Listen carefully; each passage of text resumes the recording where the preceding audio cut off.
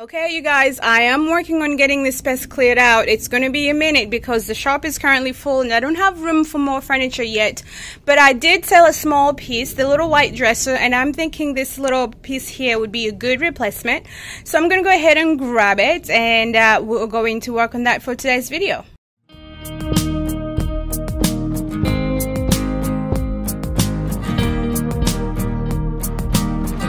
Okay, so I have to make it work today. It's about to rain outside and I want to spray this piece, and it needs to be done today so that I can stay on schedule for this week.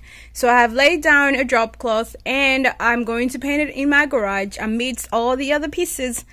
If you didn't know why I need a tool shed, now you really understand. The title of this video also promises to show you 2 ways to strip furniture without using chemicals. The first way is to use your heat gun. You want to go ahead and grab your heat gun and just heat up that old paint and use a scraper to get it off. Now I do recommend that you wear a mask since you are heating up that paint and you don't know what paint was on there originally. So I am wearing my mask and I'm heating up these hearts and these raised characters, and I'm stripping them off with my Cricut spatula.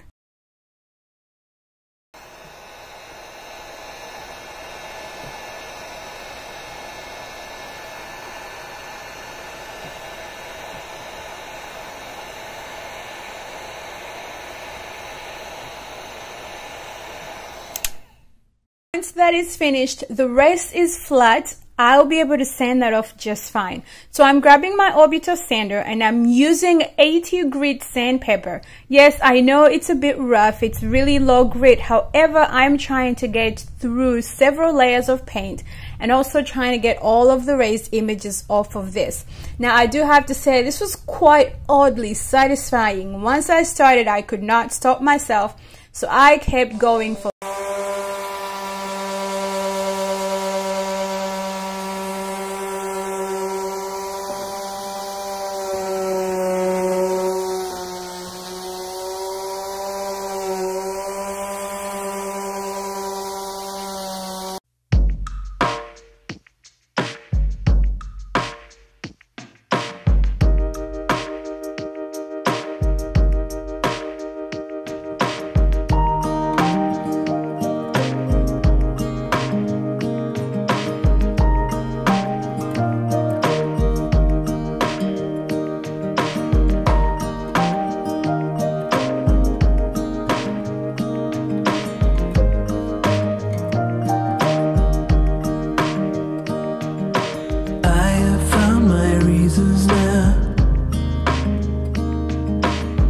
my burdens left behind.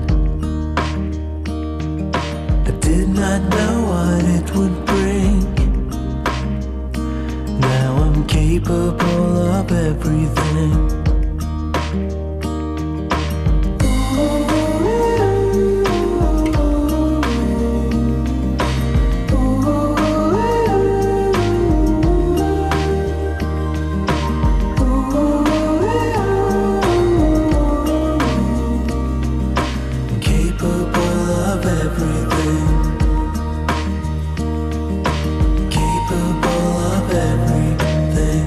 Once I've gotten everything that I can get with my orbital sander, I'm going to grab my heat gun again and go through those really hard to reach places. As you can see, while I heat it up and I use my spatula, it comes off really easily. And all I'm going to do is take a rag and just wipe it away, and then I'll take a folded piece of sandpaper and just go through that crease. And that will be all, and all of this paint will be gone, and you won't have the messy chemicals and the gooey paint that you get from stripping using the chemical strippers. Here it is, all done. This is all the sanding I can endure.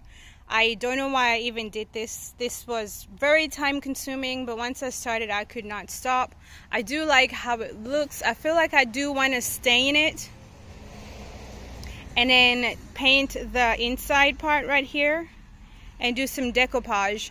I'm gonna spray the inside because no one's got time to sit here and put more time into this little thing. So I'm gonna use my sprayer to spray the inside. We're gonna brush paint this part and do some decoupage, and I'm thinking of staining the rest of it. Now that we are done with the outside, you guys, it's raining again the next day, so I'm going to go ahead and paint this inside, as I already have that session set up. In my sprayer, I have Tarnished Pearl by DIY Paint, which I have linked in the description.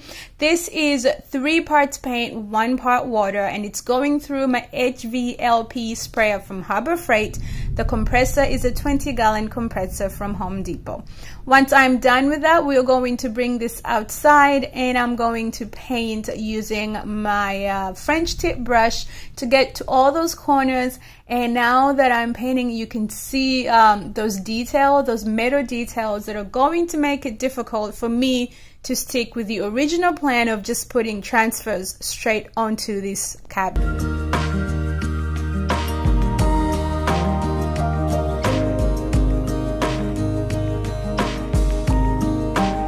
Cortisone outside.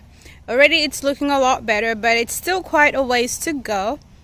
Let me show you the inside now. Oh, this knob is wet. Ta-da! Alright, there we go.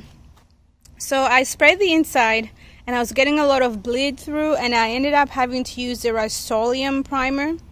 And so that's what's on there right now, and that primer's dry, so I can go ahead and spray the inside a second coat of the Tarnished Pearl, which is also the same color I'm using on the outside. So this is going to need to dry before we do a second coat, and then we need to plan for the next step. The original plan was to use transfers. However, I'm having to detour because I'm running into some unexpected things, like the holes in the metal will not allow me to apply transfers.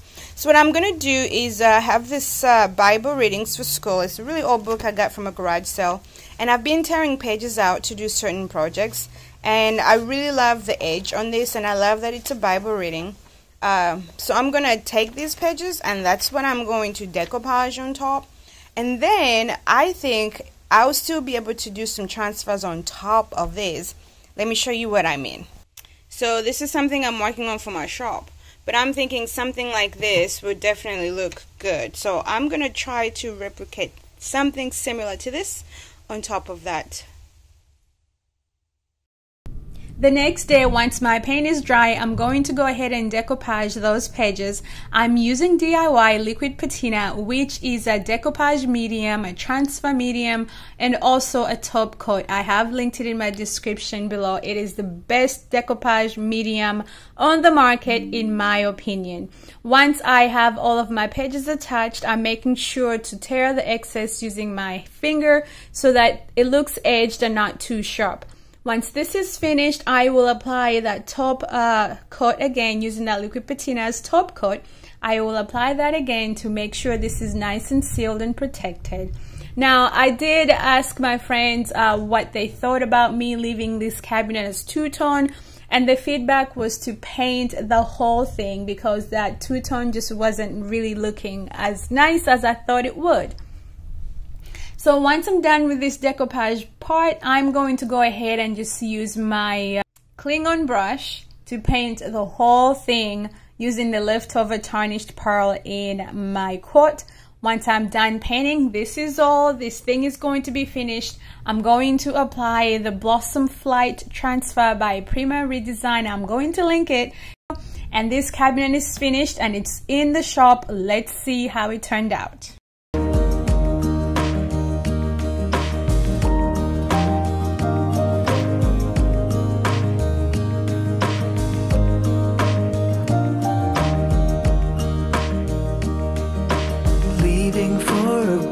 Sky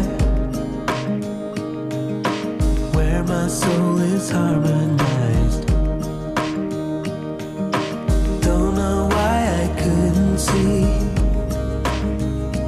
that I'm capable